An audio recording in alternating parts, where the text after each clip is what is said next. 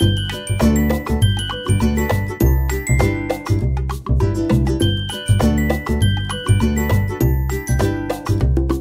everyone, welcome to Maeve TR Creations. Today I'm making Queen Luminessa from Arc 10 of Unprepared Casters. Let's dive right in. I'm going to be making a hybrid doll using the method Enchantarium uses for their Atlantis mermaid dolls, linked below. Okay, spoiler alert, but this hybrid effect ends up failing, so I'm not going to spend too much time on it. If you want to see how it's supposed to be done, go watch Enchantarium's video after this one. I remove her hair off camera and remove the face using 100% acetone.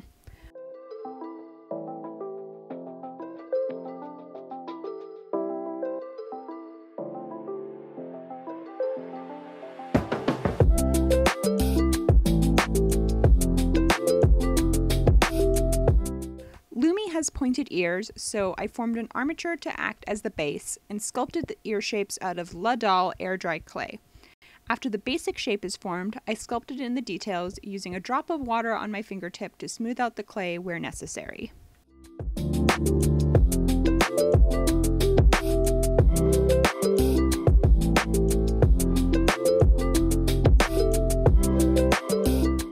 Lumi has grey skin, so I prep the body with plastic adhesion spray before taking her out to my dad's workshop to airbrush her with several thin coats of light grey paint.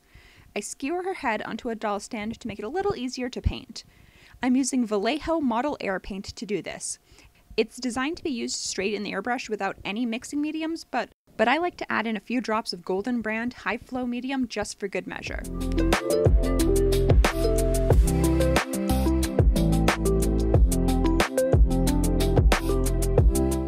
Her tail needs painting too. It also gets a coat of plastic adhesion spray before being painted with Golden Brand high flow acrylic paint in fluorescent pink. The camera is entirely out of focus here, but you still get the gist, right? I realized later that her tail actually fades to green at the bottom, and I'm gonna fix that later.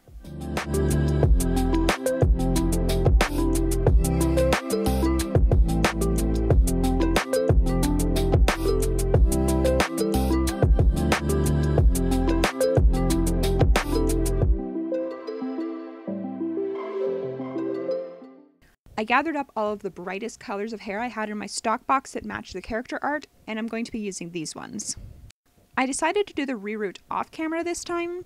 You know the drill. Grab strand of hair, scoop up with reroot tool, poke into head, repeat a million times, and you've got a whole head of hair.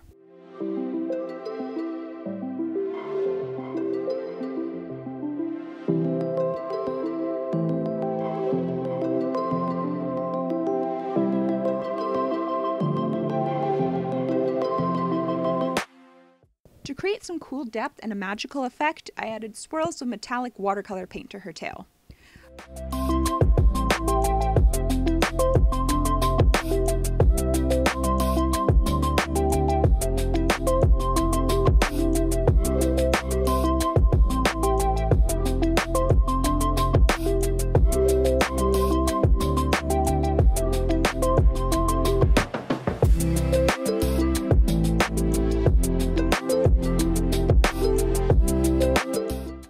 Lumi has pale purple tattoos across her arms and torso. In the actual art, they're various sea creatures, but I definitely can't do that at that scale, so I just painted swirly designs.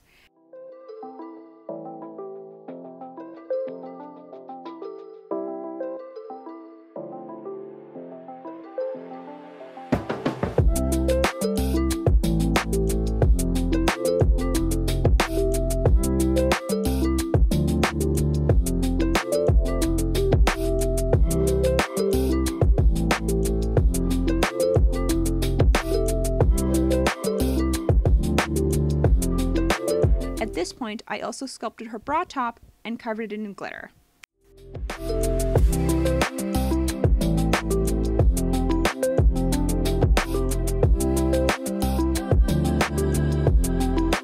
I sprayed her face with 2 layers of Mr. Super Clear and started to sketch her face, but realized pretty early on that I didn't like the expression I gave her.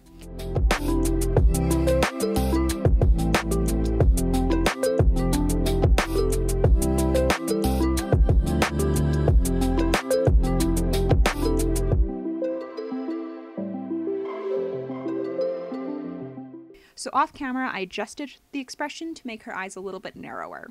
The lighter ring around her eyes is due to me having to remove the old face with acetone, then having to repaint the gray and not precisely getting the color match.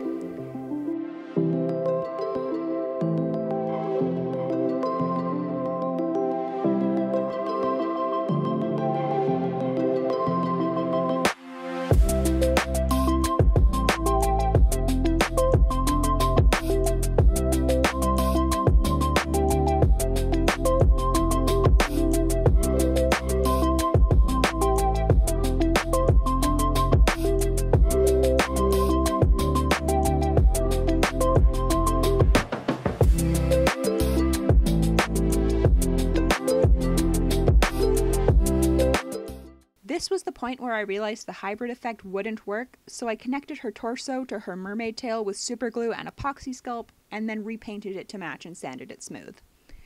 Lumi's fin is made out of worbla, which I got my dad to cut out on his laser cutter. I created the frills using my heat gun to soften the worbla, and then a metal chopstick to create the curved shape.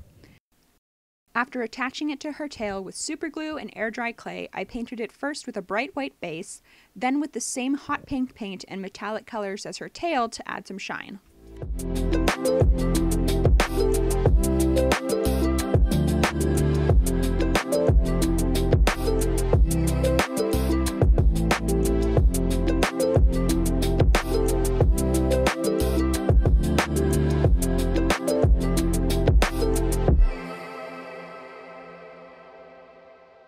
Let's switch gears for a bit and make Lumi's sea cat, Tippy.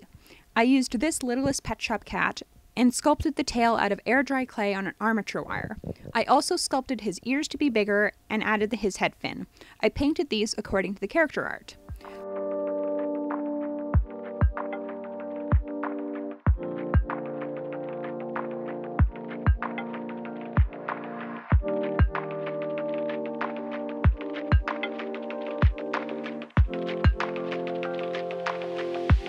For Tippy's body, I wanted to try out some paint I've actually had sitting on my desk since December. Black 3.0, aka Blackest Black from Culture Hustle. I paid a small fortune to get this shipped to me from the UK, and darn it, I'm gonna use it.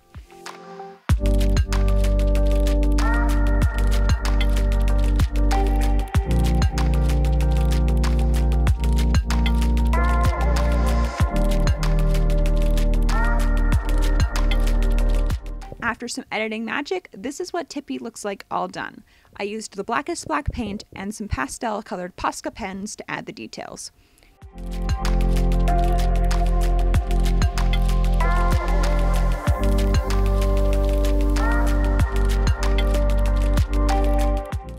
Finally, I'm going to make Lumi's bident, or a two-pronged trident.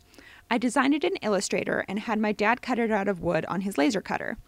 I primed it first with black gesso, then gave it a coat of black 3.0. The difference between the two shades of black is super noticeable in person, but the camera didn't really pick it up, so I bumped up the exposure in this clip so you can actually see how much darker black 3.0 really is. As a final step, I painted the details on the bident with metallic blue watercolors.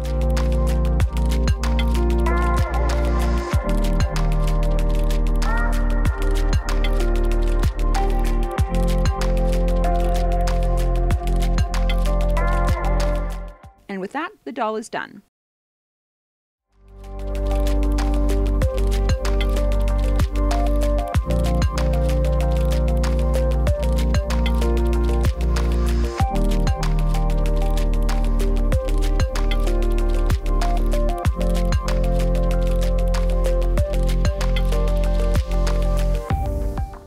I hope you all enjoyed the video. Make sure to leave a comment, like, and hit that subscribe button. And go check out Unprepared Casters on your podcast platform of choice. See you next time!